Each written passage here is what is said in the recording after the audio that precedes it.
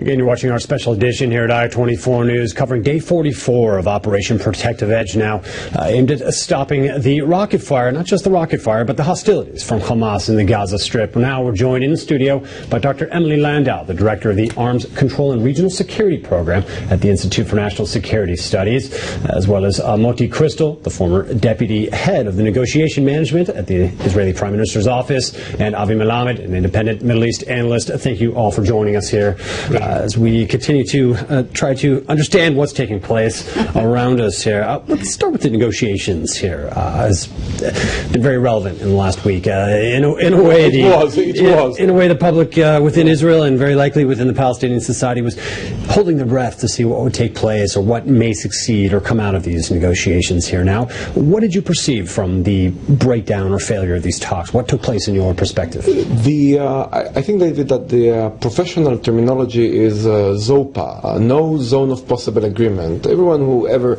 took negotiation class recognizes this term. It seems that the maximum that Hamas is willing to give doesn't meet the minimum Israel requirements are. From reports, from the accumulation of the reports coming on from the talks themselves, it seems that a good proposal, relatively good proposal, was on the table, and Hamas refused it because they understood that actually they get Abu Mazen and some sort of a start of a regime change from the back door, from the crossing point door.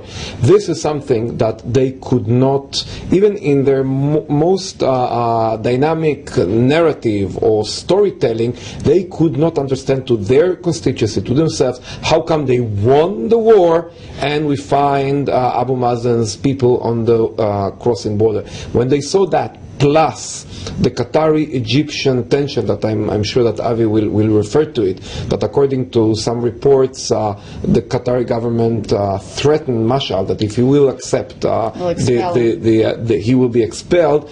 I think that these two forces really brought these round of negotiation to a dead end. We'll come back to this topic. Right now we have to go to our correspondent, Eli Ochenberg, who's standing by on the Gaza border now with Israel. Eli, I understand there's been some activity there just a short while ago. Can you tell us what happened?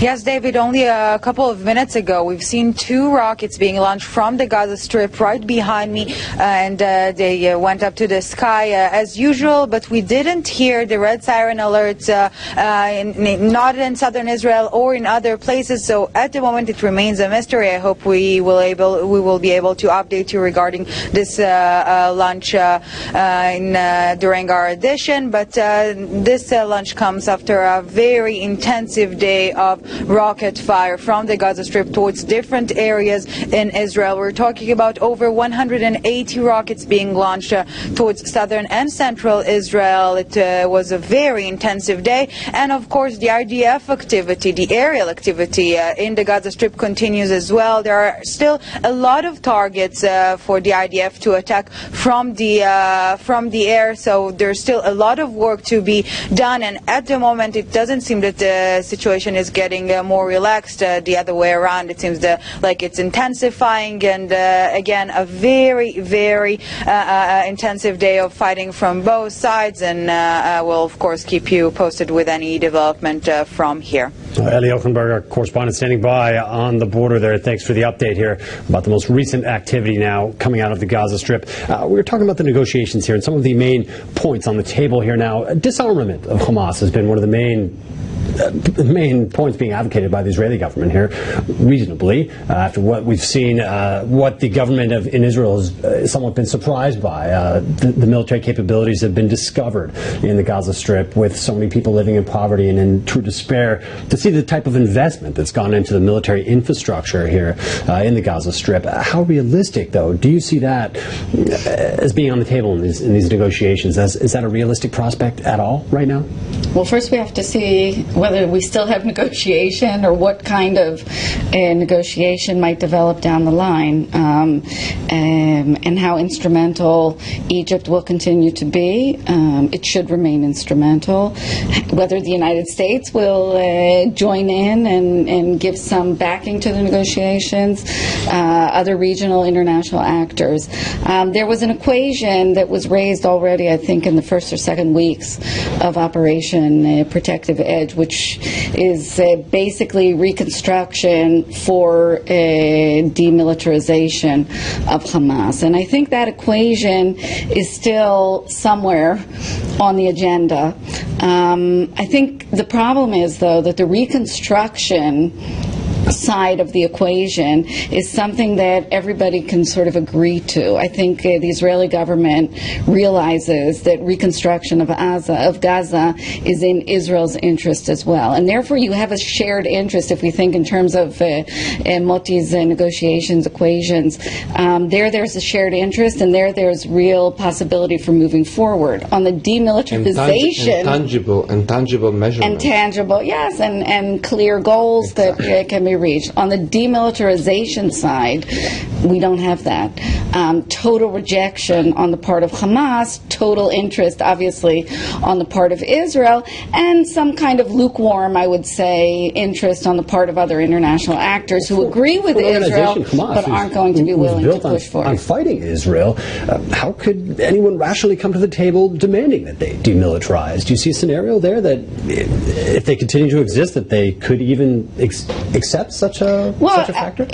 From Hamas's point of view, obviously not. But we have to remember, demilitarization has been on the table as far as Israeli-Palestinian negotiations for a long time. This isn't a new concept.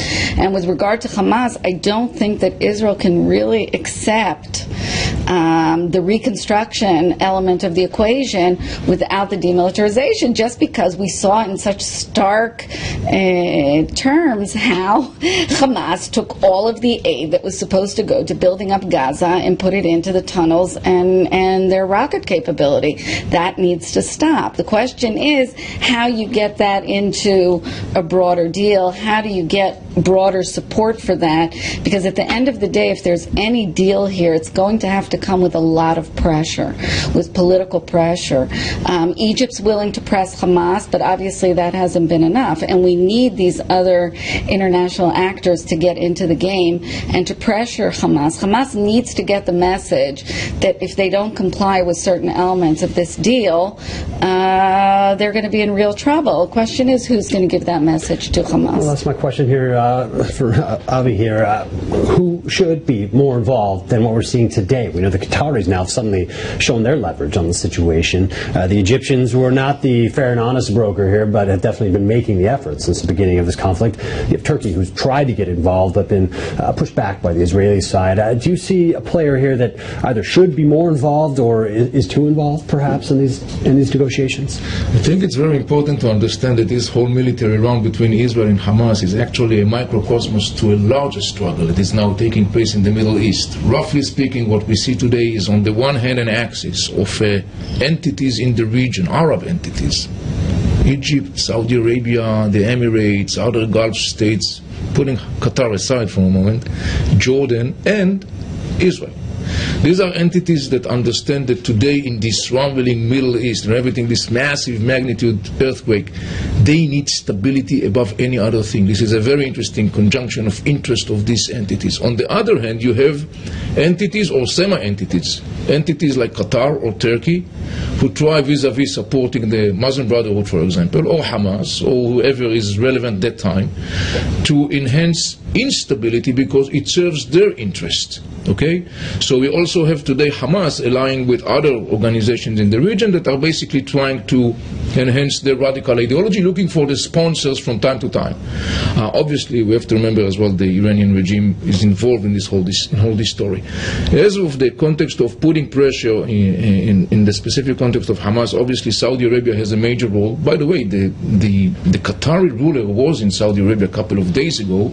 Some people were translating it as a kind of like going to Canossa, meaning he went to see the Saudi king and basically he was dictated by the Saudi king what should be the next move. Apparently, the Qatari ruler is trying to continue with its independence policy. In addition to that, we have also to take into consideration the role of the international community. In that context, I think something that was very interesting coming up in the last couple of days was the name of this UN Security Council was mentioned, and it's quite obvious that it was mentioned following the model that was set following the 2006 war with the Hezbollah in Lebanon.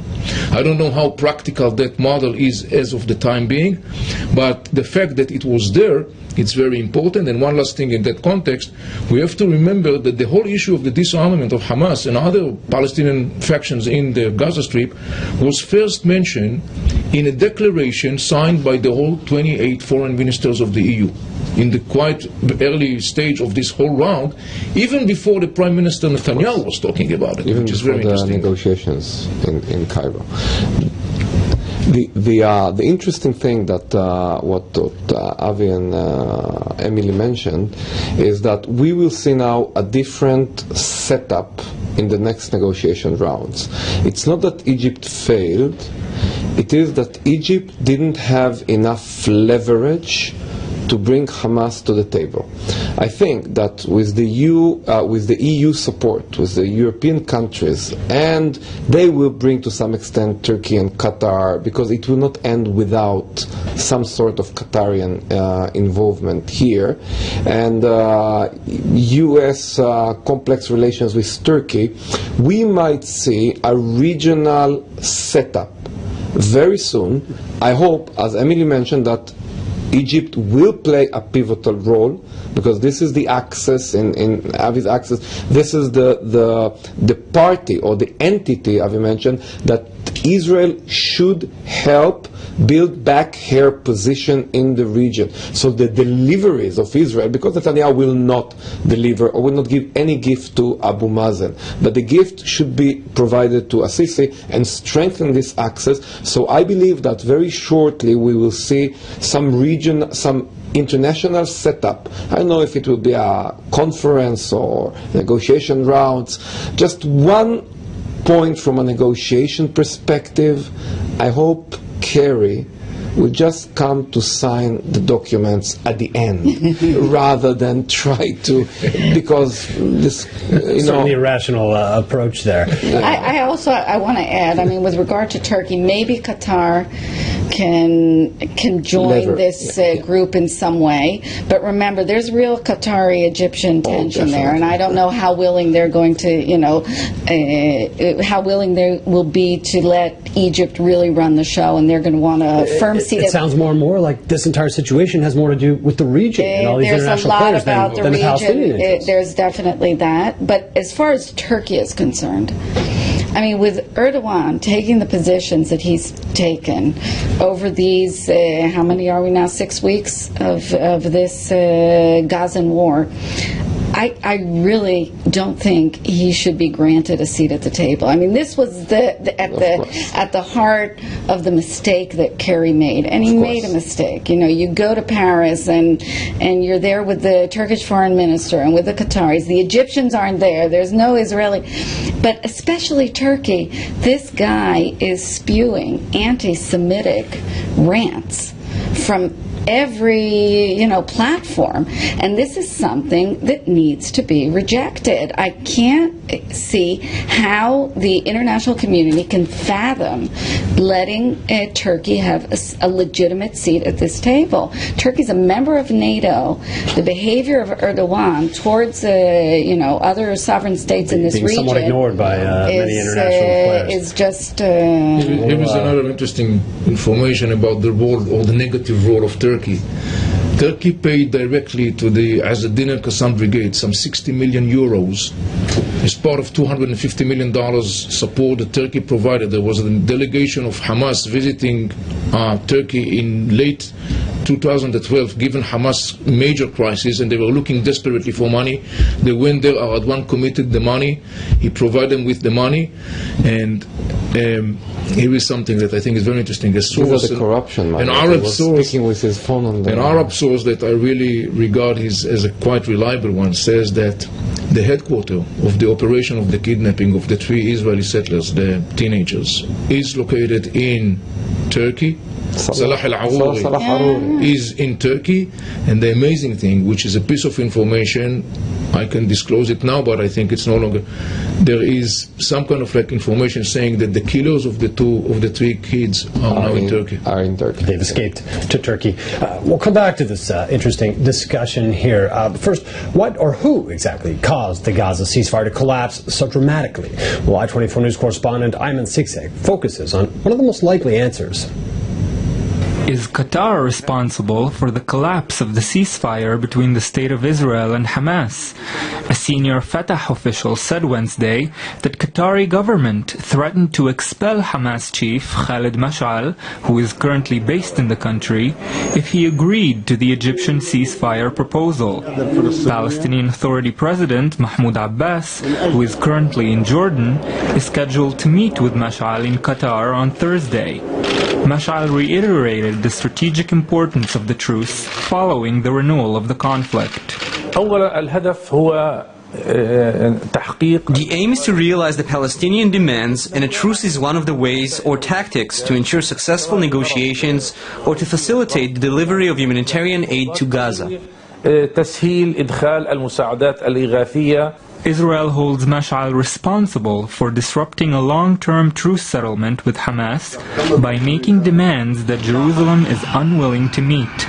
Most notably, Hamas had reportedly insisted that Qatar join the negotiation talks in Cairo. But Egypt refused the request, as it still resents the Qatari government's change of policies towards it since Abdel Fattah al-Sisi was brought to power. Al-Sisi met earlier this month with King Abdullah in Saudi Arabia to discuss key security issues impacting the region. But while the internal intrigue between the participants in the negotiation continues, the battle for the safety of Israel's citizens is expanding, with the fire targeting not only those on the Gaza border, but also Israelis in Tel Aviv and the capital city of Jerusalem. Again, speaking about the negotiations that have taken place, we're talking about negotiations essentially between Israel and Hamas. There's certainly not equal parties coming to the table here now in terms of the standing of both of them, yet they're being brought together in indirect negotiations here, somewhat as if equals. Have you been surprised by how this has been run in terms of Hamas is standing at the table here and everything else that's taken place? No, I'm not. I'm not surprised at all. I even dare to say that I'm a big admirer of Hamas negotiation capabilities. They come to the table knowing exactly what they want. They come to the table and building all the time the coalitions. At the beginning, it is a blocking coalition that definitely forced Kerry to consider them as serious, like Turkey and Qatar. And slowly, they know how to build a supporting coalition. Remember, this is the Hamas that we negotiated. Israel negotiated with them the agreement post Kastled and all the military operation and Gilad Shalit. They managed to get a very good deal in the Gilad Shalit negotiations. The major negotiation challenge when you negotiate with Hamas is that you don't know how and who takes decision there, and they can always use what we call in the negotiation vocabulary, the board didn't approve tactic. So the negotiator Musa Abu Marzouk in Egypt said, well, no problem, but suddenly Khalid Mash'al didn't approve. So Abu Mazen finds himself in Qatar negotiating with Khalid Mash'al. In the meantime, they making Egypt wait. They know how to play the negotiation table very wisely. A question that is usually asked is who has more power in the negotiation, whether Israel or Hamas. Unfortunately, I would say, Hamas across the negotiation table has more bargaining power. Because they know their political goals are very clear since the beginning of the of this round. Open the siege, or lift the blockade. One. Second, this structure that makes them using these tactics. And third, they have a better alternative because they have no problem making their people suffer. And when someone comes to the table with they don't care the cost of no deal for Israel, Israeli economy, Israeli citizens, Netanyahu praised today the strength of the Israelis and the unity. But Hamas, we know how they use their population. They know that they praise for death. Negotiating with a party that really praise the death is a challenge. I've asked this question to many people so far, but I have to put it to you. Israel coming out right away in this conflict with the quiet for quiet offers scenario. In other words, laying the cards on the table that ultimately a return to quiet is what the government really seeks. Did that weaken the Israeli position here? Very much. I mean, this was a very, very poor political agenda, and there was a point. There were 3-4 days that official public Israel had at least 6 or 7 different proposals, different equations. It was what Emily mentioned, disarmament for reconstructions, and then quiet for quiet, and then crossing points. That's not the way you negotiate. Avi, now Egypt, excuse me, I'll come to you in just a moment here, but Egypt now, who's been sitting at the center of this negotiating table, how strong is this new government? It seems they're trying to insert themselves back into the equation as a strong broker in the region, but in reality, where do they sit in the Middle East now? Let me tell you something. Sisi was a couple of days ago in Saudi Arabia. In the midst of all his turbulence, he went to Saudi Arabia, he was smiling, sitting with the king. As far as Sisi is concerned, that could go on for the next couple of months, for a couple of reasons. First, Hamas is beaten down to the ground. Sisi is shed no tears. Second, this whole turbulence basically brings Egypt back to the center of the stage and basically reposition Egypt as a regional leader, strengthening Egypt in the context of the Egyptian-US relationship. We have to remember the sensitive relationship between the current administration and the Egyptian government. It brings Egypt back to the center. And let us all remember one simple fact. In the end of the day, it is Egypt, not Qatar, not Turkey, not the United States, that holds the keys to the passage. That shares the border with the Gaza Strip. And as far as the Egyptians are concerned, that is fine. As of now, currently, and actually from day one, Sisi and Egypt are the biggest winner. And then another important thing in the context of the inner Egyptian arena, Sisi is monetizing this card because he's saying to his own people, look how irresponsible is not Hamas only, but its master, the Muslim Brotherhood. Because we have to remember that Sisi is now engaged in a war in Egypt, fighting the Muslim Brotherhood. It plays well to the hands of Sisi at this point. You believe the sentiment on the Egyptian street, the people of Egypt, agree with Sisi's position here now, or do they share sensitivities for the suffering of the Palestinians that may, in the end, trump Sisi's position here, or is he strong enough to maintain his current role? The message that comes across the Arab world is very clear. They are showing sentiments and identification and solidarity with the Palestinians of Gaza. They loathe, hate, despise Hamas. But they're talking about the people. Now, when you look today, we are 45 days into this operation, with terrible pictures coming out on Al Jazeera, with all that propaganda and whatever is going on. Hamas failed to basically boil the Arab world. You didn't see that.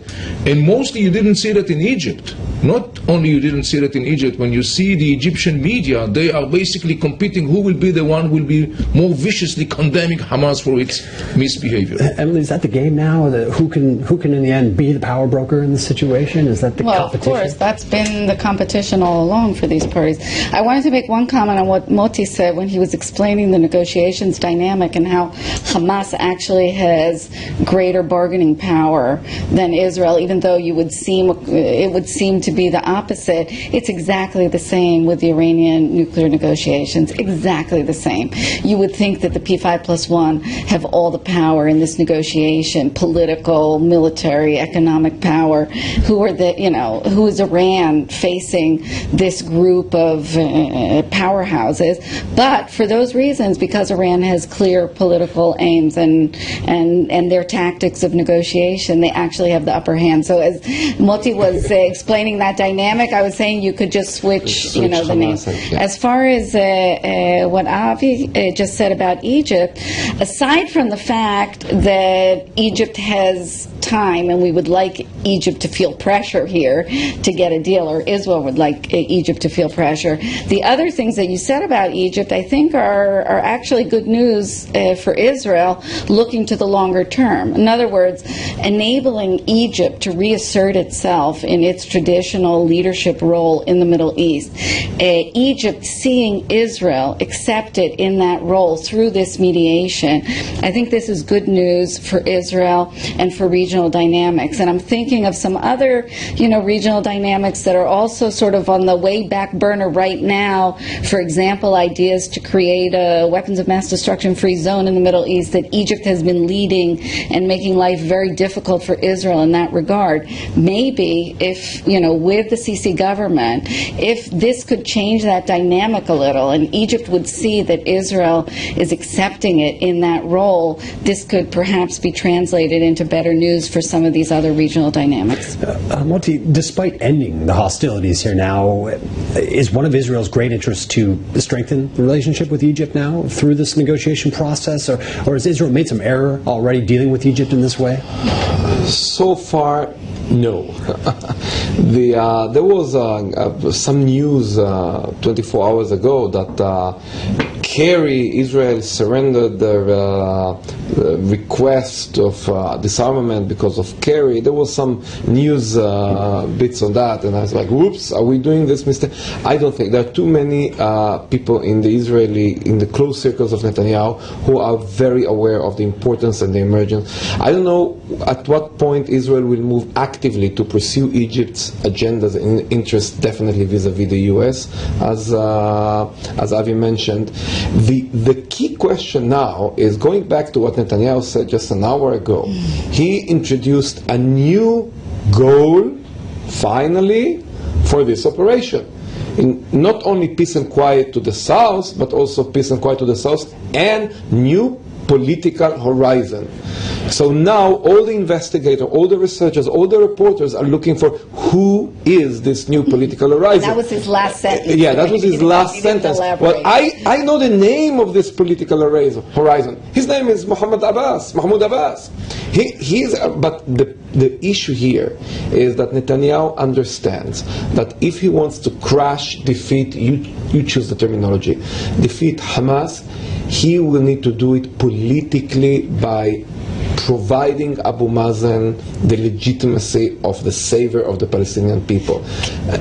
Can I just come in one point on that? I think in the Q&A that I saw in the makeup room with Netanyahu, I think when he was saying the new political horizon, he was actually alluding to the whole Islamic State dynamic. In other words, the fact that the United States, the Europeans are now seeing the terrible barbaric things that the Islamic State is doing, they have more understanding for what Israel is facing, and this might bring them, to be better partners in whatever arrangement. I think that's what he was alluding to more than. But I think he's already accepted the fact that Abbas is going to have a much enlarged role to give him something, to tease it out a little bit. Avi, what about the role of ISIS here? ISIS definitely making headlines daily right now with this Islamic State movement now. How are they affecting the entire region and in context of this conflict even? Enormously interesting. As the Prime Minister himself connected those dots. Netanyahu is doing a very wise move, a very good PR move. He is putting Hamas together in the same basket with ISIS. Now the point is there are many differences between Hamas and ISIS. It doesn't matter. It doesn't matter because today in the average mindset of the average viewer in the West, when they look at the Middle East, what they see a bunch of young Muslims with masks or without masks, massively armed, and they are either killing somebody else or threatening to kill somebody else. In the eyes of the average viewer in the West today, Hamas, ISIS, Islamic Jihad, Hezbollah, Jama'at Jihadiyya, Jama'at Salafiyya, they're all the same basket. Lost in the conversation, and this is a great PR move by Netanyahu. Hamas is enormously disturbed with it because Hamas was very much busy and engaged in the last couple of years in what we call showing a smiley face to the world this puts Hamas in a major crisis. Do you think that Hamas will come out and try to distance themselves from the Islamic State movement in any way now? Or? They are already trying all the time. First of all, they will remove the masks. I think, no? For example, they understand this is a major challenge, because today in the battle over PR, Hamas is facing a massive crisis, because once Benjamin Netanyahu, by the way, he started this also in the recent speech that he was making, once he put them in the same basket with ISIS, Hamas is in a problem. So this complicates Hamas's standing. I think Rouhani just said, or somebody from Iran just said, that ISIS is the mercenary of Israel. It's certainly a lot of accusations being thrown out. Thank you very much, Avi Melamed, Emily Landau, and Moti Crystal. Thank you all for being with us on our special edition here. I'm David Matlin, coming to you from the Jaffa Port in Israel, and wherever you are in the world, thank you for joining us.